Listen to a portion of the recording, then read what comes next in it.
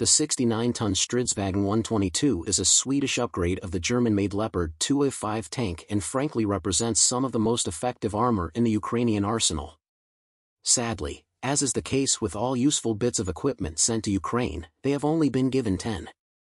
With all of them having arrived by September 23. So, what differentiates the Stridsvagn 122 from the Leopard 2A5 that makes it arguably more effective in the Ukrainian battlefield? The most obvious benefit is the extra armor, including additional protection to the turret roof. The frontal and turret armor has been increased by 3 tons, which is substantial. The fire control system has also been improved to give the gunner better accuracy on the move, as well as the distinctive French smoke dispensers that have been added to the sides in banks of 8. The added armor to the roof of the turret should prove to be useful in what has become a very drone-heavy battlefield environment. Either way, the first loss has already been reported, with Oryx confirming 1 damaged and abandoned. The 21st Brigade is the main user of the tank and for several months has been fighting a defensive action in northeastern Ukraine near Kupyansk. Their main task has been to blunt a Russian offensive created purely to upset the Ukrainian efforts in the south. By holding the invaders there, they are giving the troops in the south a chance to continue advancing. From the footage, the tank is clearly abandoned, although why is not clear.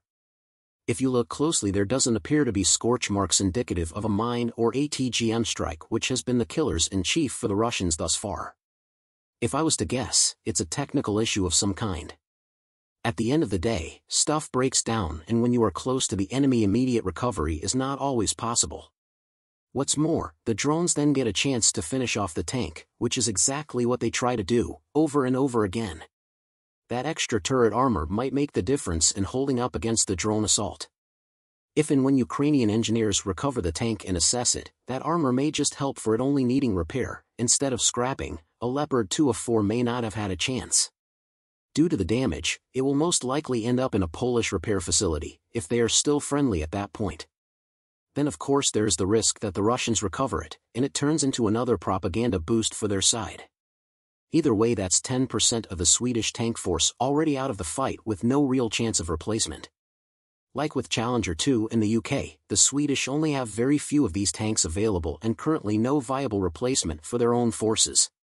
In conclusion, with all the best will towards the Swedish and all other donors, penny packet donations of high-end material are not enough. Please remember, it's unlikely that all 10 would have been usable at one time anyway, with some held in reserve or undoubtedly under some form of maintenance. This is a really good tank and 40 of them would have made a real difference.